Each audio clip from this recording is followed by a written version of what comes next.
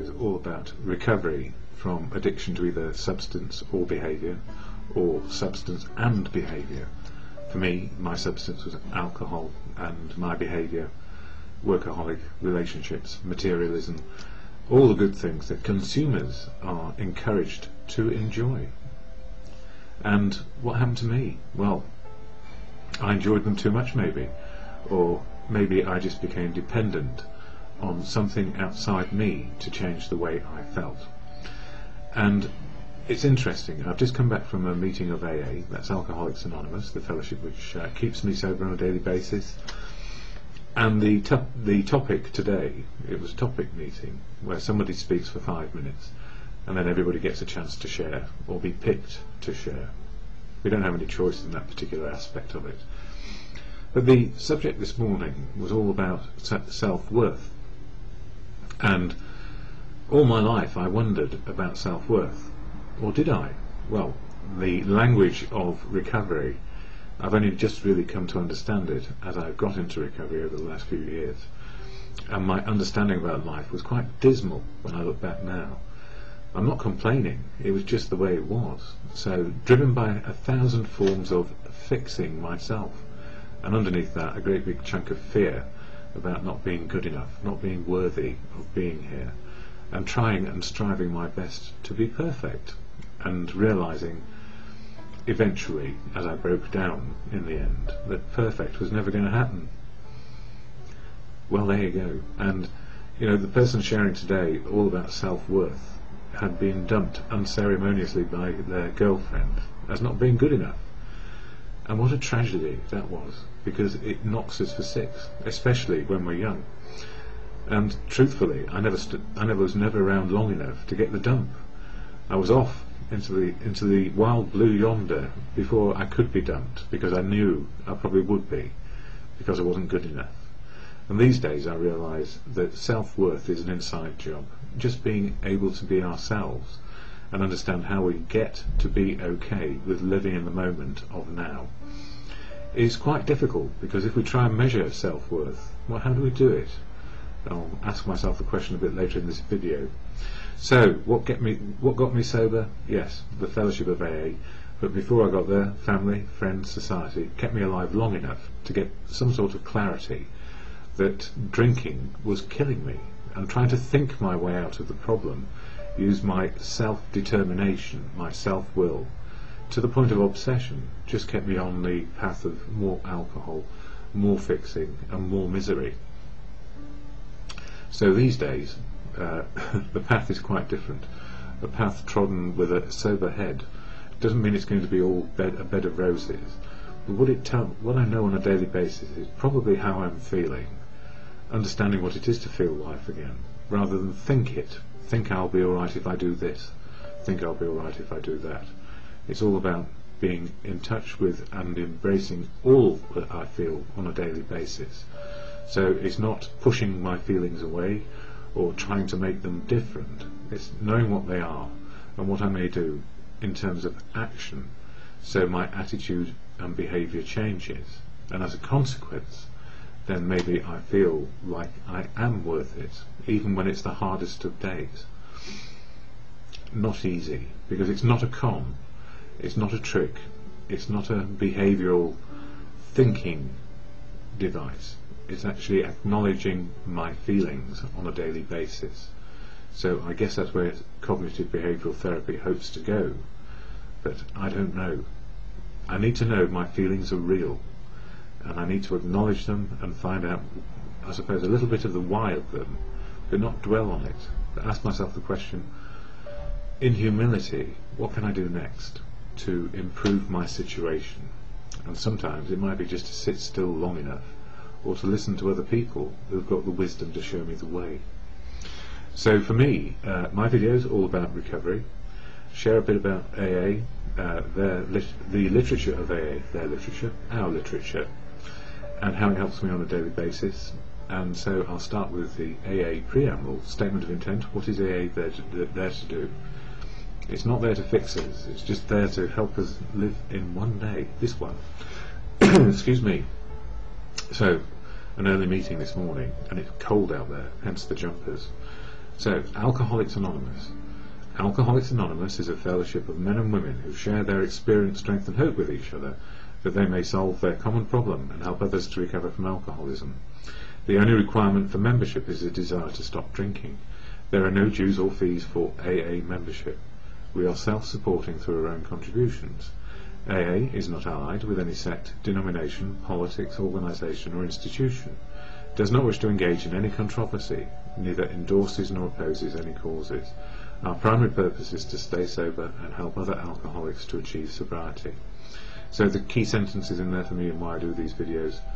Only requirement for membership is a desire to stop drinking, so that was the only reason I got in there. There were no rules which said you had to do anything else but have a desire. And I did have a desire, some of the time, to stop. And the other thing is, the primary purpose is to stay sober and help others.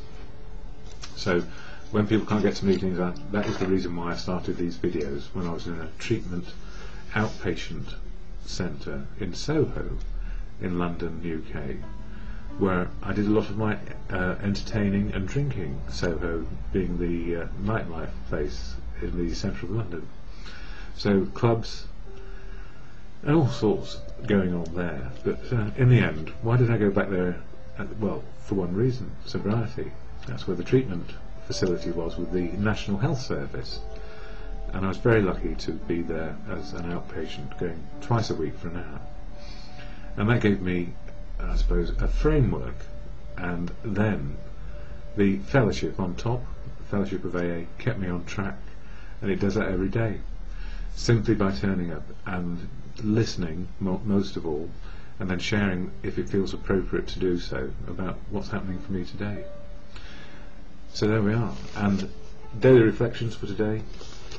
This book covers one of the steps each month. 12 steps of action for a person, 12 steps to change our attitude and behaviour daily, and it's step 2 this month, February, all about finding a higher power which can help us be restored to sanity, but again, just for today.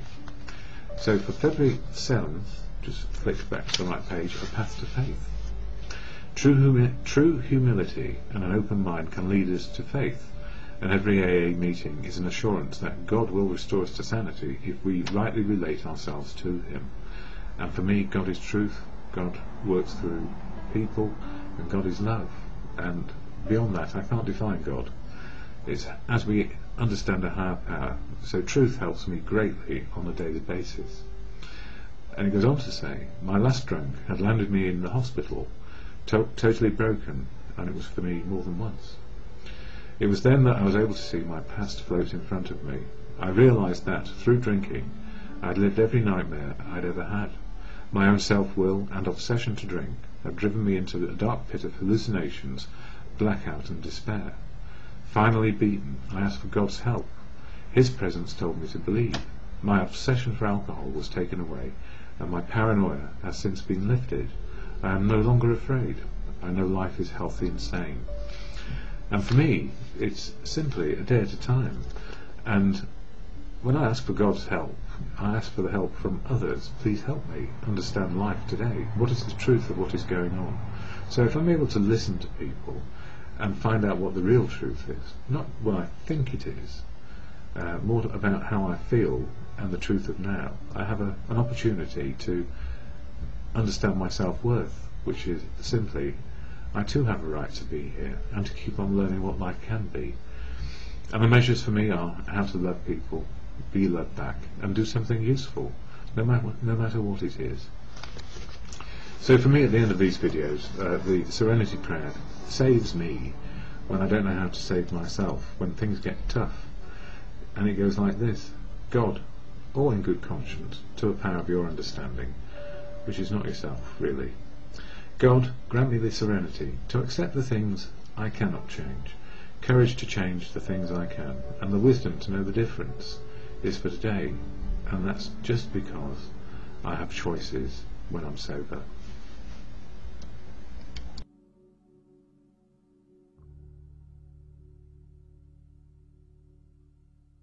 And anybody out there who has been an addict or is in recovery from addiction to substance or behaviour knows just how hard it is, and that life keeps on happening a day at a time. And the gift of recovery, if you like, is a double-edged sword. some of the time it's good and some of the time it's bad. Some of the time it's absolutely wonderful and some of the time it's absolutely depressing. So it can be all or nothing, and it often is for us who have been in addiction when it comes to recovery, because we're still trying to get our senses back. And if it's taken a long time to recognise the addictions, then it can take a long time to find some sort of peace of mind. And when we're feeling a struggle inside us about how to be or who we are, we try and grasp and find an identity that we can live with long enough to get some more recovery time. And that's the absolute gift for me when I go to the fellowship of Alcoholics Anonymous.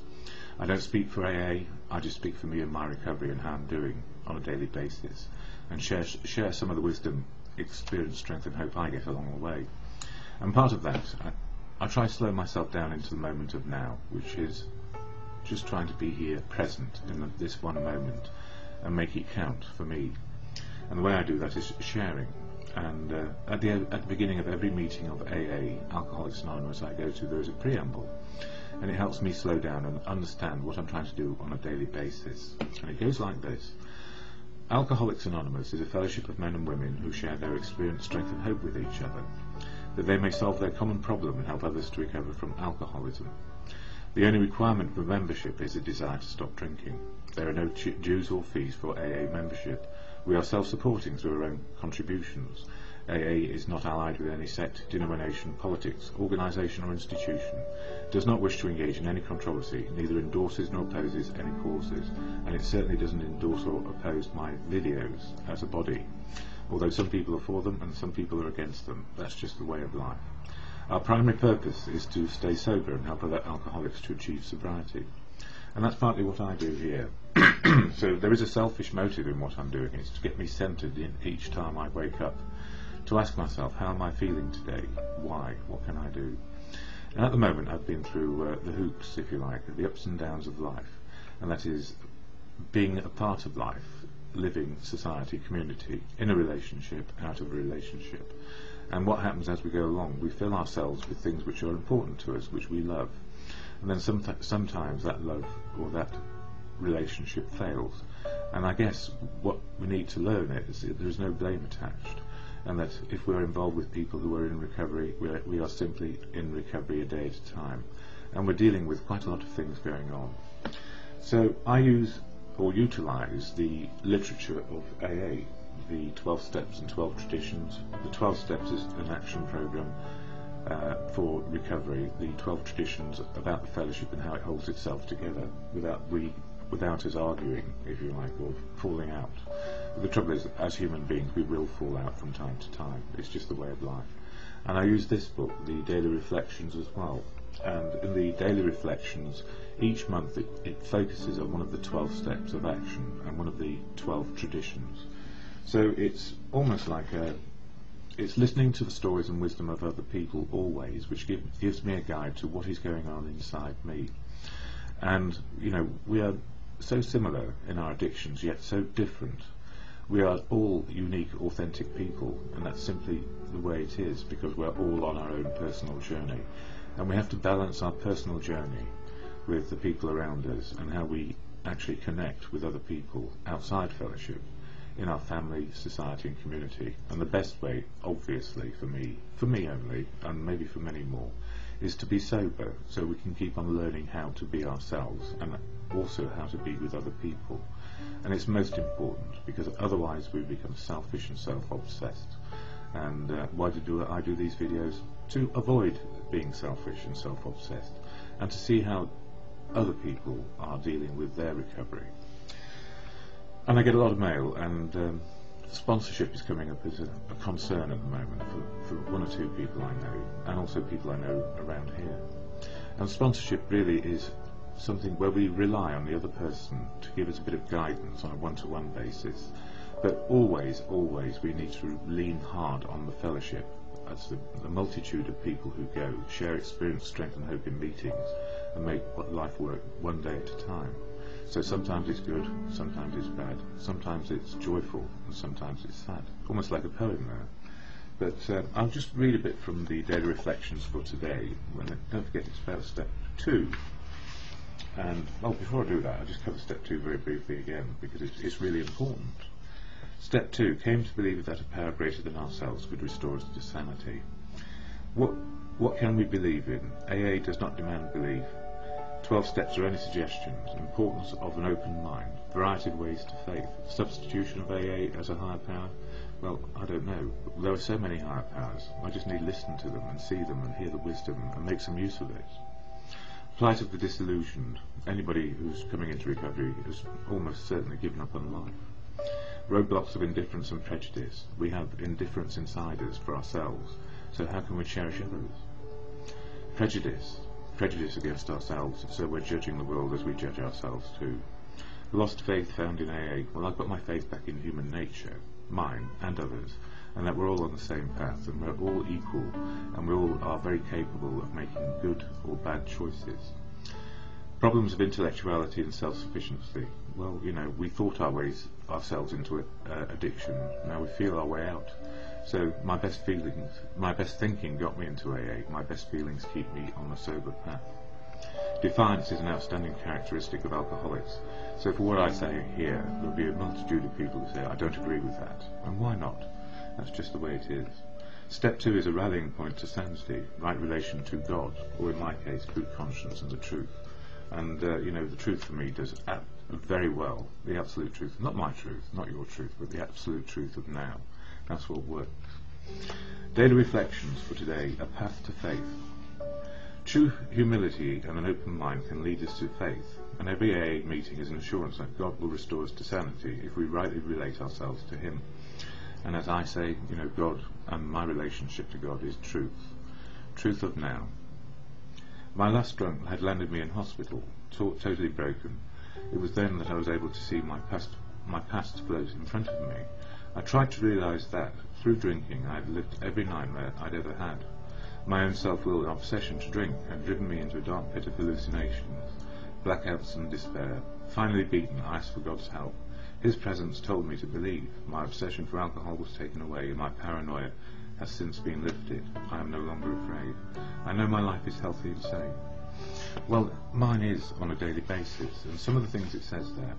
My own self-will and obsession to drink have driven me into a dark pit of hallucinations. Well, I didn't have hallucinations because I was in blackout, or maybe I just can't remember. But, you know, it was a living nightmare, and I didn't know how to get out of it. And I was so against AA because it was actually the solution, and I just didn't want one. I just didn't want to live anymore. And that's the awful truth of what addiction does. We get to a place where either we jump off a bridge or we just jump off out of life completely. And I don't know how many times I felt that way, but some strand inside me, maybe it was just self-preservation, said other people know the answers, and my awakening to whatever is spiritual, which is in the moment of now for me, and as God is truth, that is what works, just for me. And I wouldn't want to. There's a big word in AA, it's called proselytize. And proselytize is the speaking of faith and belief as if it were the truth. And the actual answer is, don't proselytize anything. Let people find their own faith and their own truth and their own God as they understand them. And there is no substitute, in my opinion, for finding our own way. We cannot impose it on others. I've learned that in the last few months, that even though I might have a bit of sanity, it's only worth anything to me. And if I have anything going on in my life where I start to judge and criticise others, I'm not getting my way, and my self-will is coming back, and I can become obsessed. So step 2, the rallying point, which is sanity is restoring ourselves to a place where we understand that life need not ever be the same again, and that we can step out of the madness. And that prayer, God, grant me the serenity to accept the things I cannot change, courage to change the things I can, and the wisdom to know the difference will keep me alive just one more day.